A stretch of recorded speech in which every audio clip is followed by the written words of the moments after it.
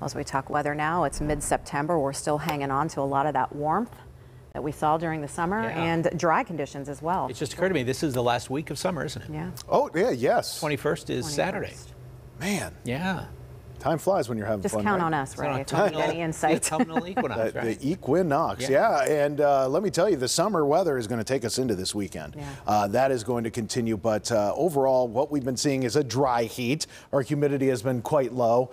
We are going to add rain chances coming up here in the next couple days. With this system here that's down in the Carolinas, this is going to eventually move up towards us. So this is our big change that we're going to see in the weather here over the next few days. So not a huge amount of rain coming into play, but we are going to start seeing maybe an isolated shower late tomorrow afternoon along 68, but the better chances of rain are tomorrow evening along 68, and then tomorrow night that rain will push up into western Pennsylvania, and then I think by daybreak is going to be more spotty or more hit or miss as we continue through the rest of Wednesday and Wednesday night. So not an incredible amount of rain out of this, but once we get into tomorrow night and Wednesday, this is probably our best shot to see some rain here in the next couple days, with maybe an isolated shower trying to hang into Thursday as well. But you can see when it comes to rainfall amounts, and this model's a little more dramatic, but generally you can see out of the deal a half an inch or less is what we're looking at here. And I think more of us are going to see the or less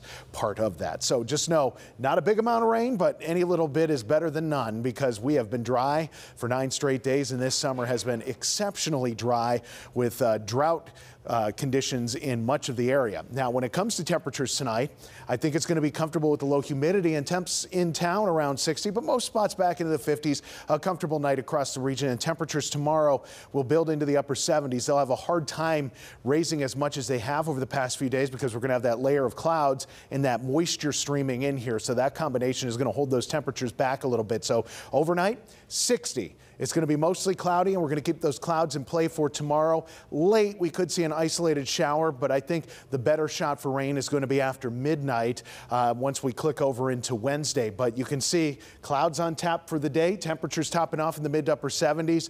If you are south of I-70 and especially closer to I-68, this is where you have the better chance to see a late day shower tomorrow. I think everyone's in on the hit or miss showers for Wednesday. Thursday, maybe an isolated shower before we dry it up for the weekend. And you'll notice those temperatures stay warm right through the weekend, even into the start of next week, considering our temperatures are more average in the mid 70s this time of year.